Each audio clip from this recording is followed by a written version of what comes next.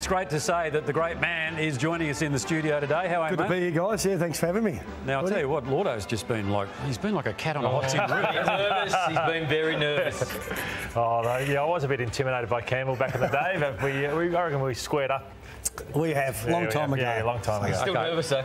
I know he is, yeah. We'll get to that in just a moment, but you talk about, you know, like intimidation.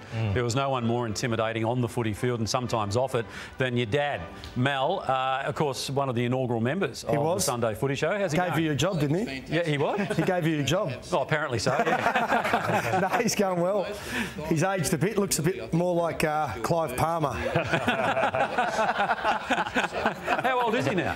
I think he'd be turning 76 this year or 77, yeah. Right, and you were telling me off air what he's doing in his downtime at the moment? Yeah, he's down handing out how to vote cards for the Liberals for the seat of Flinders, yeah. So pretty passionate about his politics. Oh, are you going to contribute? Are you going to say something? I'm just about to, but well, go on. You don't need to look at me and ask me if we're going to contribute. Well, you could drive a truck. Oh, hang on. There's another column coming up, I think, about tension on the show. The Hawthorn-Essendon rivalry, it was massive. I mean, it went from the line in the sand game, and it still goes now. Hawthorn and Essendon genuinely dislike each other. This is the great vision here, and it got willing this day, didn't it? Yeah, it certainly did. That's sort of, for Hawthorn, the day that we stood up to Essendon and tried to turn things around. They'd been flogging us for the best part of 8 or 9 years, 14 games in a row, and went on to win that game pretty comfortably. But they're pretty willing scenes. I call it the last great melee of the AFL.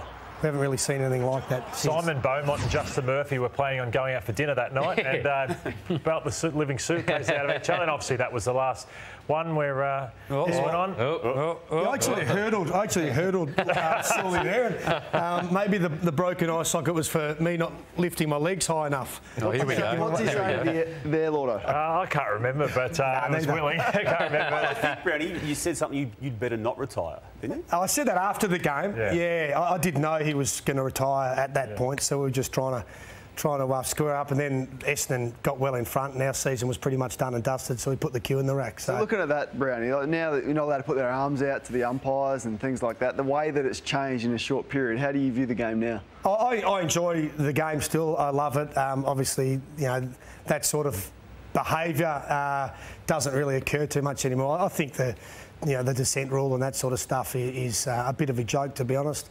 I thought it ruined Friday night's game when Collingwood were just making their run, and De Goey does that, and 50-metre penalty, goal, and game over. I think there's a big difference between dissent, demonstrative behaviour, and just putting your hands out or pointing at the ground. OK, well, this isn't demonstrative behaviour. This is you at your best. And I tell you what, you look back now and you think to yourself, I went all right, didn't I? I was well coached. I was in a very good side, and I just tried to play my role and play as well as I possibly could for the team. So, yeah, there's the players these days are pretty skillful, but I still think it's the sides that are the most disciplined and well coached that win the games. You had an impact on that day in 2008, then went to the Gold Coast Suns, and they're still to experience anything like the success that you were wanting to have them set up to feel. Yeah, they've been disappointing. There's no doubt about that. From the franchise, I've been well publicised in saying I don't think it was set up as well as it possibly could be in the early years. And they're just starting to get going a bit now. I love the fact that they've got some real soul. I've always called them a soulless footy club, but now with some of their leaders, Collins, Took Miller, Rowell, Ainsworth, you can tell that they really buy into that footy club now. They need strong leadership and they need to turn it around. But I think they can do it. Stewie Dew still the man? Well, Alistair Clarkson is waiting in the wings, isn't he? And Dewey's a former premiership teammate of mine. He's done a pretty good job. But if Steve Jobs wants your job at a tech company, I'm pretty sure there'd be no board that'd knock him back. OK. If we were recording this, we'd probably just cut that. But anyway, no. But as you say, Stewie's a good mate of yours and he's a good fella all round, so we'd hope that he might hang on in some way, shape or form. Sometimes when you ask a question, you regret it and you think, oh, of course. We've got a joke? Anyway, yeah, well, of course, Lou was one of your dad's great mates on the Sunday Footy Show, and you'd remember growing up watching his jokes. So let's delve into the vault now, and here's one of Louis' finest. Got a gag? Yeah, what do you call a person lies in the middle of a tennis court? What? Annette.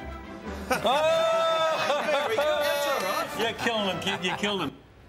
Not his best one, I would have thought. No, it's pretty basic. Yeah, Do you remember me coming in as like a 10, 11, 12-year-old each Sunday for this? Yeah, absolutely. It's good. And now, look, you come back and, you know, you're a hero in your own right. So let's see if you can pull off some heroics now. You got Move the target. 5 on the right hand, 5 on the left.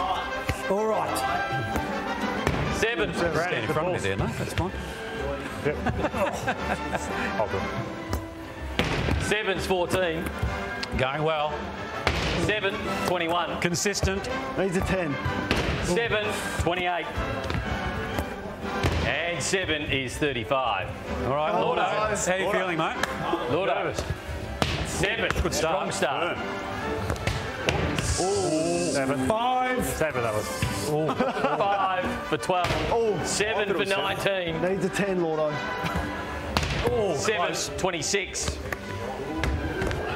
And a 7 is 30. All right. It's all tied up after 5. Hang on, is it tied up? It's Is it? 33, 35. I think it's 33. 33, 35. 7. Yeah, it was a 7. No, I'm pretty sure it was a 5, Llordo. Okay.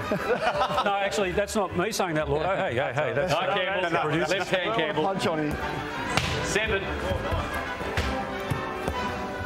7. Good hands, Damo. Bullseye. 49. 7 is 56. 7 Jeez. is 63. And 7 is 70. You need a bullseye somewhere, And Llordo. We can't get a replay of that earlier one at Llordo, can we? Just so we... 10, There you go. Llordo, 43. Game on. 7 is 50. Hitting the board firm. 7 is 57. 2 to come, Llordo. What's he need, Brownie? 2 7s will do it. Oh, there's 7. one. Sorry. He needs a 7 to win by a point. And Llordo's come back. Have a look at how happy he is. Like a Cheshire cat. Oh, look at Llordo. Have a look at the smile on his face. Right, what's the score situation there, Kane? Oh, he doesn't win the 10 grand, but he's second. Oh, he doesn't need it. You negotiate that. Very competitive, Campbell Brown. So Yeah. You're lucky, Brownie, because you robbed me of 2 earlier. You've only lost by 1. I know. Yeah, can I just put on the record, I thought it was a 7, but I was just... I was expecting to lose today because snipers are meant to be accurate. Very good. And on that note, we'll say farewell for this edition of the Sunday Footy Show. There's love in the air, mate.